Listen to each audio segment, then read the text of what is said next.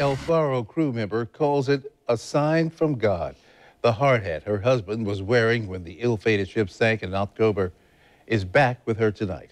The story of how it got there sounds like something out of a movie. Channel 4's Ethan Calloway spoke with the woman about this unbelievable turn of events. He's joining us live tonight with her story. Ethan? Rob, that widow says she has been spending the past several months mourning the loss of her husband and the father of their kids. And tonight she says she is more certain than ever that he is still very much a part of their lives. Yeah, that's my baby's hat. It's an arrival Rochelle Ham never expected. We were married for 19 years. Her husband, Frank Ham, a crew member on board the El Faro, lost at sea during Hurricane Joaquin in October. The past 9 months have been a time of adjustment and pain for the Ham family. We had the holidays. Frank wasn't home. Birthdays, our wedding anniversary, all of those things. My daughter graduated. She won prom queen and everything, and it was very hard. But in December, someone found personal items washing ashore in Ormond Beach.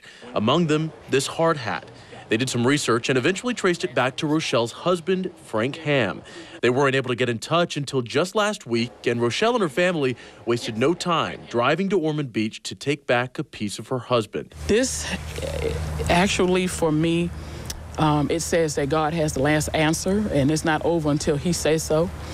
And my faith and my hope level has just shot up again.